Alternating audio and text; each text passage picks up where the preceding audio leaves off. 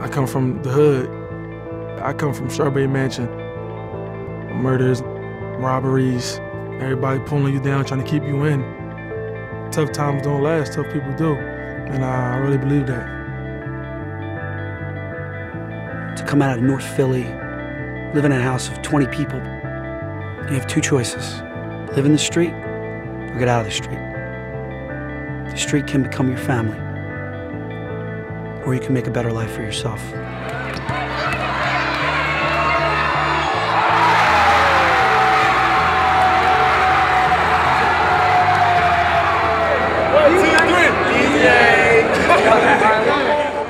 My motivation was my mother.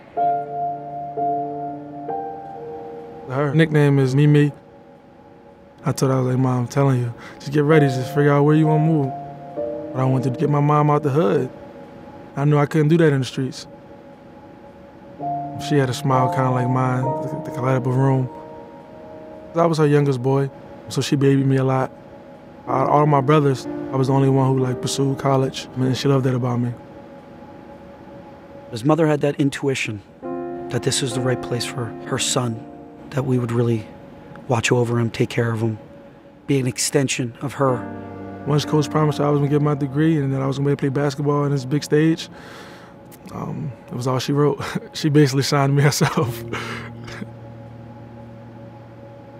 My mom never seen me play at Penn State. She lost a battle to cancer, the short battle. Brutal, just brutal. You hear him crying on the phone and you just, man, you don't know what to do. My world crashed down. I couldn't think about nothing. I didn't want to do anything. I didn't want to talk to anybody. I was just sick inside. The reason why I was living the way I was living is because of her. She was my reason. And so when I lost my reason, it was like, what am I doing this for? The day of my mom's funeral, I was sitting there with my head down, and I just looked up, and in comes my whole team, the whole staff. Instead of practicing, they bust down to Philly to be there for me the day of my mom's funeral. And to see them walk in the way they did, it made me feel special. I was a part of something bigger than just basketball, that this was actually going to be my family. We all needed to show our support and our love for him. And he needed to see that he's not going to be alone. He's not an orphan. No kid should have to go through what he's gone through, and a lot of the kids that do go through what he's gone through don't handle it like he did. The way he's handled it has inspired so many kids. I had two choices. I could either die with her or I could live for her. So I just chose to live for her. These pictures over here, it's a picture of me and my mother. This is her obituary. I got her pictures next to my bed, and I just talked to her. And then I seen her a few times in my dreams, and that motivated me a lot. Whenever I was missing her a lot, just somehow, some way, she'd find a way to just give me a sign that she's still with me. That's what kept me going.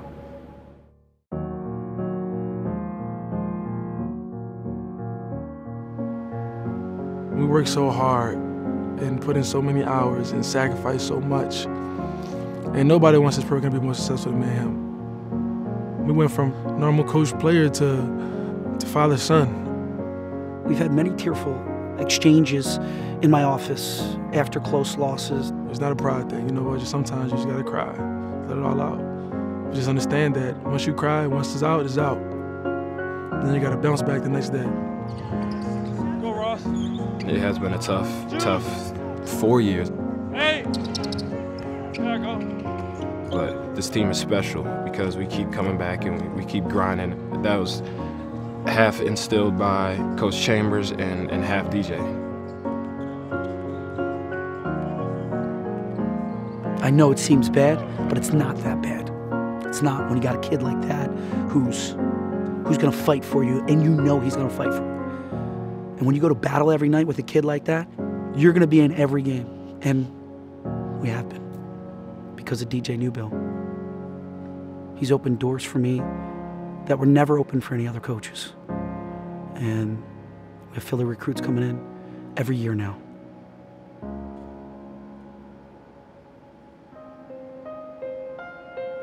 When I got here, it's kind of just to myself, oh, I'm from North Philly, you know, I got my friends, I don't need no more. I got my family, I don't want no more. My whole mindset changed. Just becoming somebody who's really a part of the history of this school. The senior day thing, it hit me yet. Probably when the ceremony go on, then it probably hit me, but right now I'm just kind of regular. No matter what, no matter how the fight looks, how the fight going, I'm gonna keep fighting, lion-hearted. I just can't believe this is almost over for me. And I think the most thing is that my mom never seen me play at Penn State.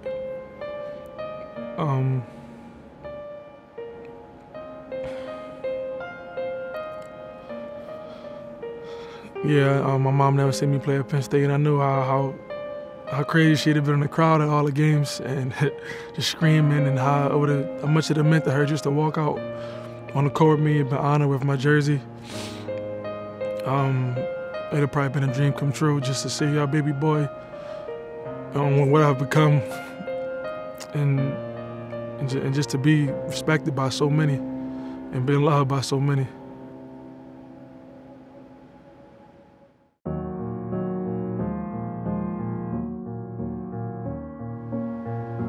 We work so hard and put in so many hours and sacrifice so much. And nobody wants this program to be more successful than me and him. We went from normal coach player to father-son.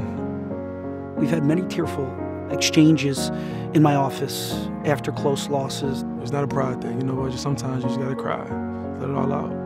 But just understand that once you cry, once it's out, it's out. And then you gotta bounce back the next day.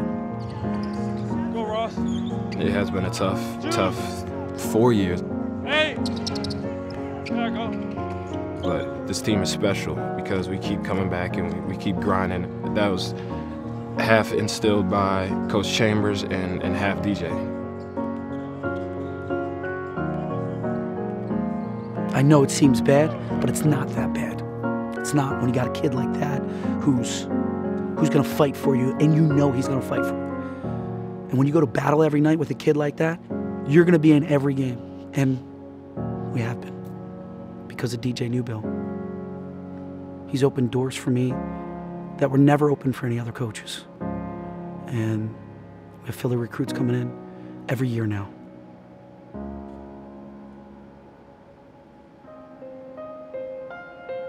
When I got here, it's kind of just to myself, oh, I'm from North Philly, you know, I got my friends, I don't need no more. I got my family, I don't want no more. My whole mindset changed. Just becoming somebody who's really a part of the history of this school. The senior day thing, it hit me yet. Probably when the ceremony go on, then it probably hit me, but right now I'm just kind of regular. No matter what, no matter how the fight looks, how the fight going, I'm gonna keep fighting, lion-hearted. I just can't believe this is almost over for me. And I think the most thing is that my mom never seen me play at Penn State.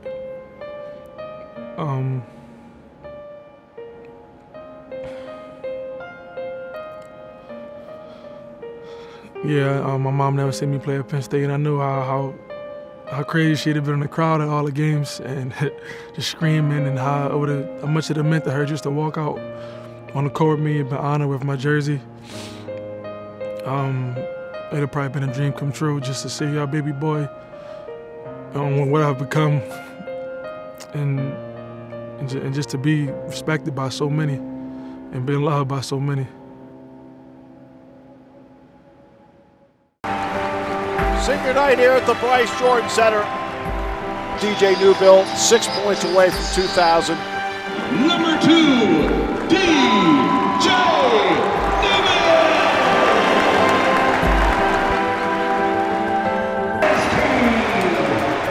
Newbill top of the key. Backdoor, Travis slam dunk off the bounce pass from DJ Newbill. Russell over the shoulder, knocked away by Newbill on a steal.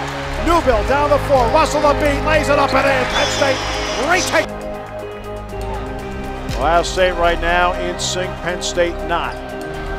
Straight on three, Russell good. Back-to-back threes. He's got 20 just like that, Dick. This is your last game on this floor. I don't want to see bad body language. I don't want to see any of that.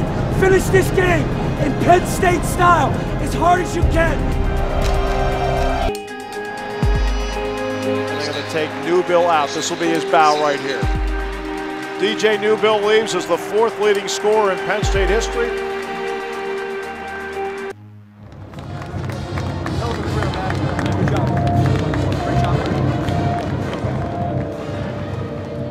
2,000-point score. It's pretty amazing what that kid has accomplished, and every defense is geared toward him. I wish we could win more games for him because I think he's deserved it.